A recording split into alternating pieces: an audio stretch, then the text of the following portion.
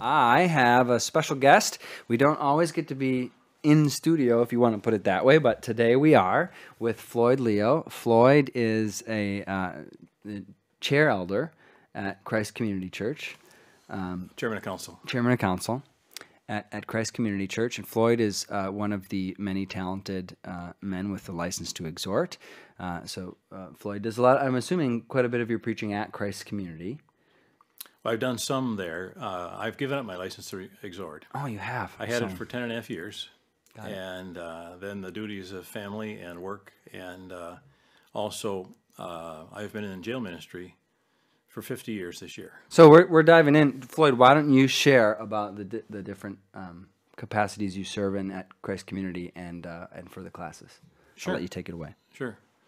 Well, I like to say that I'm a disciple of Jesus Christ, very skillfully disguised as a garbage man. I've been in the garbage business for 44 years and was first elected as elder back in 1974. So almost 50 years as a time period serving as an elder in the Christian Reformed Church. We did a stint in Milwaukee for a little while. And also, this is my 50th year preaching in the jail.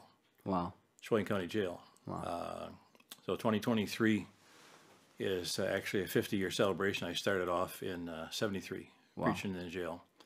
And like I said, I've been an elder, currently president of council. And when the jail ministry opened up after COVID, then I decided I can't do everything. Yeah. And it's more important for me to do jail ministry than pulpit ministry. So actually the last time I preached from a pulpit was here in this congregation. Oh, you were at Oostburg? Yes. When was this? I Yes. don't remember that. I don't know. You probably heard I was coming and left town. Yeah, sure. Fun. So tell me a little bit about the jail ministry. How does that get started? How do you get involved in that? And then what does that look like? What is your role?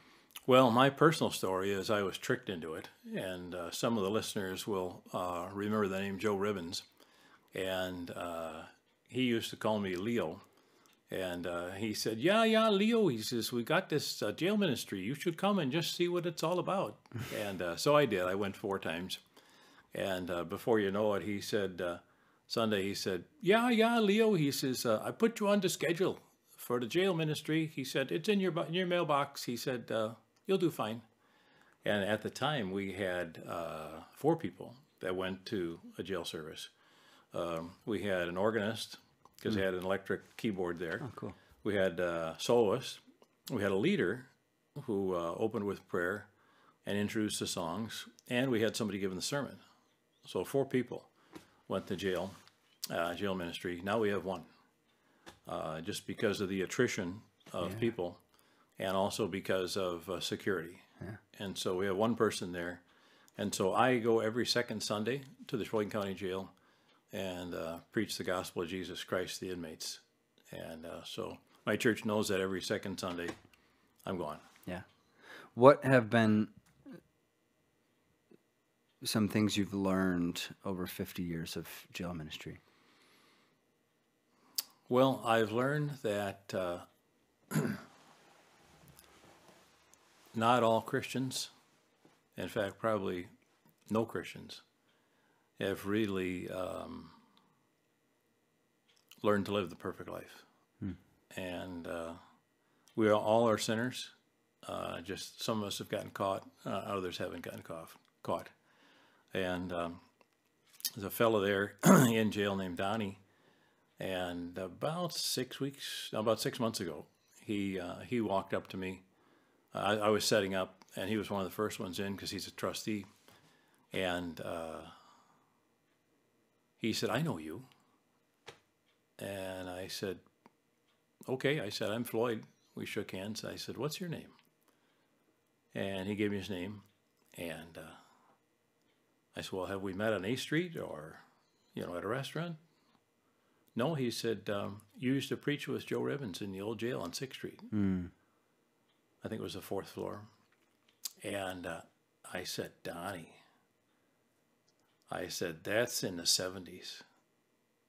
And I said, how old were you? He said, 17. Mm. And I said, what were you in for? He said, drugs. Mm. I said, Donnie, what are you in for now? He said, drugs. And, you know, he can lead the group in the Apostles' Creed, carries his Bible.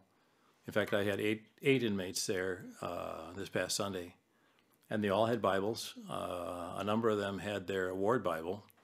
And in order to get the award Bible, you have to, in a correspondence course, you have to answer 13,440 questions. Whoa!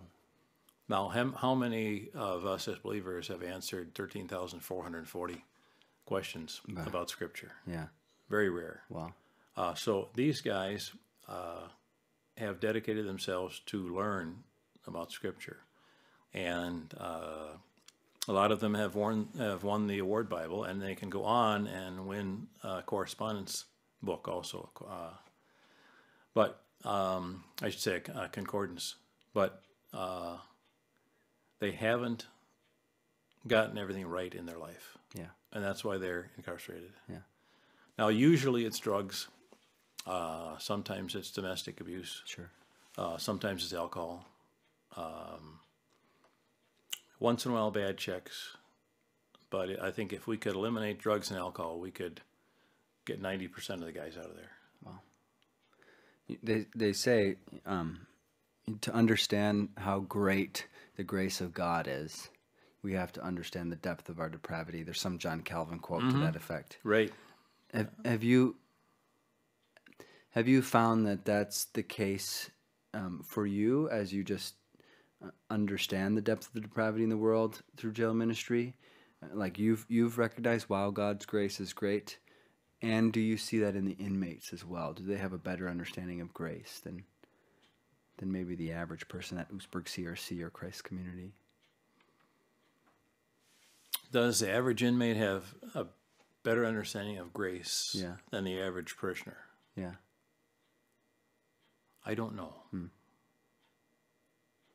What I about, don't know, because I don't know truly their heart. I don't know if they understand that they're saved fully and freely by God's grace. They say they've trusted Christ as their Savior, but there may be that lingering doubt that my 13,440 answers count for something. And they don't. Yeah. Or like I've got to outwork some of my bad works. I've got to make it up to my wife, to my children. Yeah, first. Well, once a husband crosses that line of infidelity, there's no turning back. No. You can't undo the clock and turn the clock back, and you can't undo that with your spouse, and you can't undo that with your children once there's a divorce. There's no outworking it. There's only grace. Yeah. That's the only way forward. Exactly. That's a great example. And I think that most men who have been unfaithful, have walked away from their marriages, would love desperately to have a normal, air quotes, relationship with their children. But that's pretty rare to get that done. And let's face it, there's a lot of divorce, there's a lot of drugs, there's a lot of violation of the second decalogue of the commandments in jail. Yeah. Do you think 50 years in jail ministry has given you a brighter outlook on the world? Look what God's able to do through brokenness, or has it given you a dimmer outlook on the world? Look how depraved mankind is, ourselves included, of course. It's given me more understanding of people and of the world, greater understanding, greater acceptance of people.